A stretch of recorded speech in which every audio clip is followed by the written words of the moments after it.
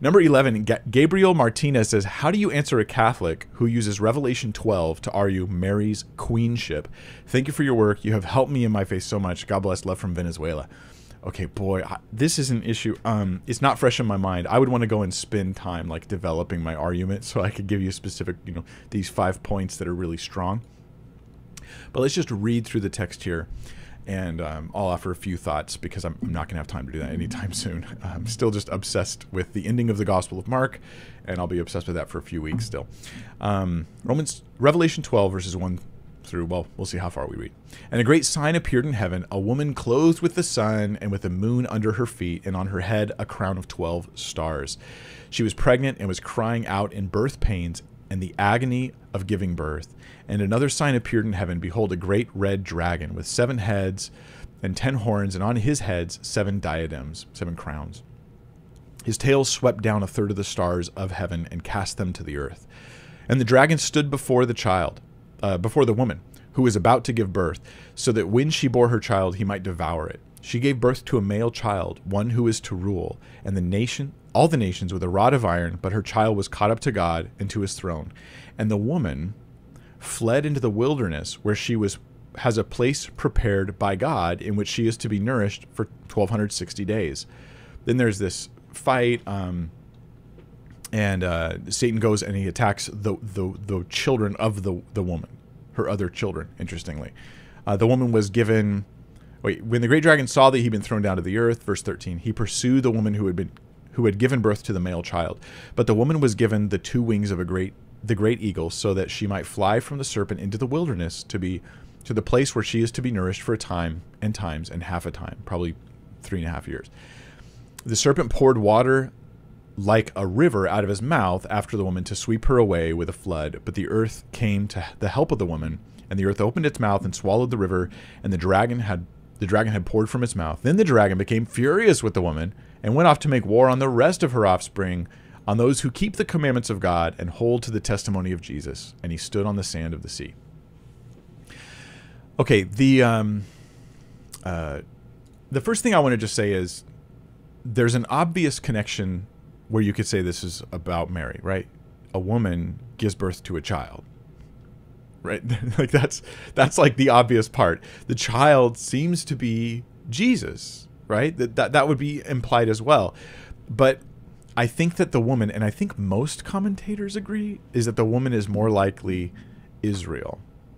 And this is because not just of the woman giving birth, but there's a lot more going on. Let's look at some specifics. Okay, the woman's clothed with the sun, with the moon under her feet, and on her head a crown of 12 stars. This may harken back to Joseph and his dream, right, about the sun and the moon and the stars all bowing down to him.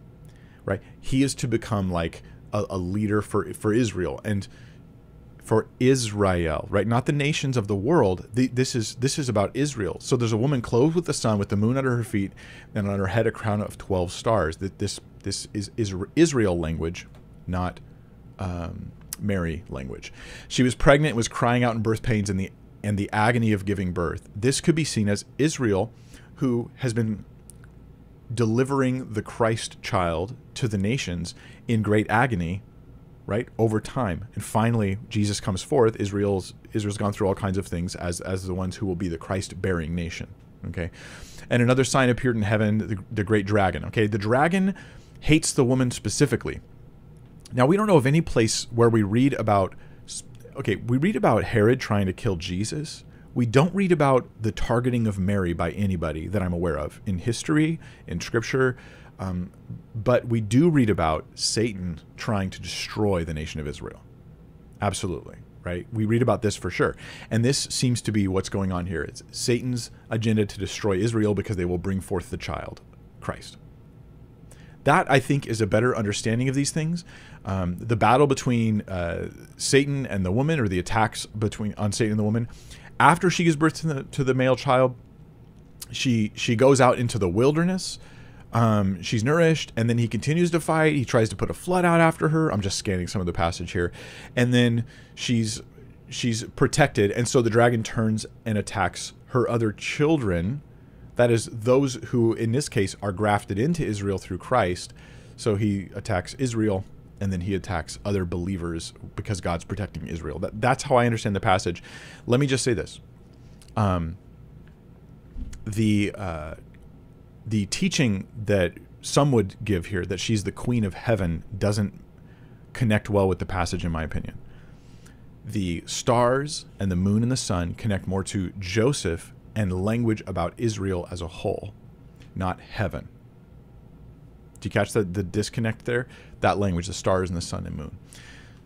And the stuff that happens after the child, and you could say, well, that's her fleeing to Egypt, and but she flees after she gives birth. She flees, not the child flees.